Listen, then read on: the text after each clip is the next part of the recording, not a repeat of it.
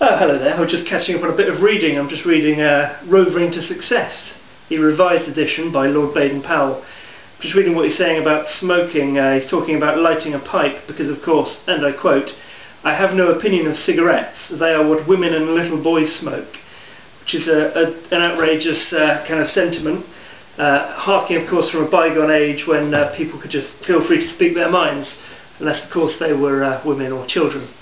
Okay, so this week we've got a couple of fruit beers. Now, last week we had two cherry beers from Liefmans and Van Honsebroek, based on the Flemish brown ale. Now, what we've got this week are two Lambic fruit beers. Now, Lambic beers are fairly unusual. They're brews that are brewed with malt and wheat, and they use a certain amount of hops.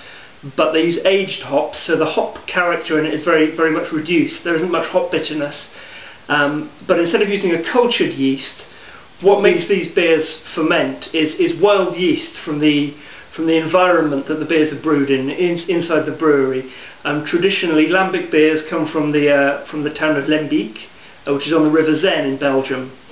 And when the brewer brews the wort, the lovely fermentable sugars there, he throws open shutters in his brewery, or wild yeast will settle from the environment coming in from outside the brewery, or from cobwebs and dust inside the brewery already, and it causes a natural fermentation. Now, this fermentation is slightly wild. The complexity of the yeast is such that it can be a little bit unpredictable, but what you tend to get are beers that ferment to low strengths, around 4 or 5%, and have very kind of wild, again, that Brettanomyces horse blankety aroma. Now, what we've got two examples, one from each end of the spectrum. Now, the quote from Baden-Powell at the start was kind of a reference to these very light commercial fruit beers, you know, being for women and children. That's not necessarily something that, you know, I espouse. I think they're very nice, but some people think that perhaps they're not really what men should be drinking. And the other thing we have here that I've already opened, because it's a bit of a faff, as a crown cap and a cork as well, is a beer from the Cantillon brewery in Brussels. So we have the two extremes here. Timmerm's Kriek, around 4%. It's a very, you know, it's a commercial beer. It's been sweetened. And then we have Cantillon, which produced beer exactly as beer was produced about 1,000 years ago. Right, enough rabbiting, let's get into it. So, we'll pop some Timmermans Kriek in there, and then the Cantillon Kriek. I have to say I'm a little bit anxious about trying that. Well, it's slightly gloopy, glycerine-y texture to that one. Okay, the Timmermans first. Yeah, it got that really kind of medicinal, artificial cherry flavour that you get in a lot of kids' medicine. On the palate, it's sweet, it's a little bit medicinal. There's a little bit of complexity there, that kind of slightly horsey, horse blankety thing comes through at the end. But by and large, it's fairly sweet, it's inoffensive, it's easy to drink, it's uncomplicated, and you know, I quite enjoy it every now and again. And now the Cantillon beer, much wilder, like it has a real tartness to the nose of it.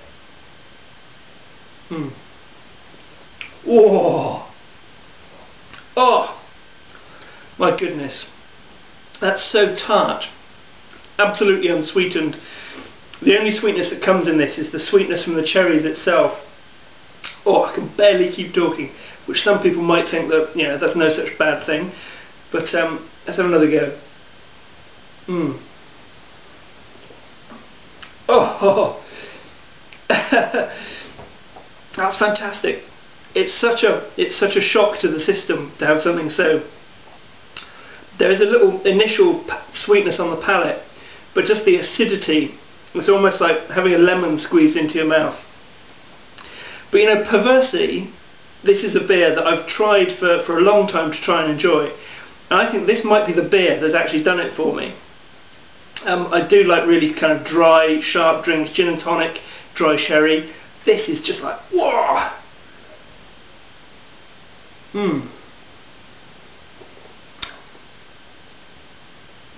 that's fantastic. It's such an ancient style, really, really complex. No concessions to commerciality. This is a brewer brewing beer that you know, he believes in, and it's a world, you know, it's a world famous classic. I'm going to work through the rest of this glass. I don't think I'm going to be doing the rest of the bottle this evening, but thanks for dropping by, and we'll see you next time. Cheers.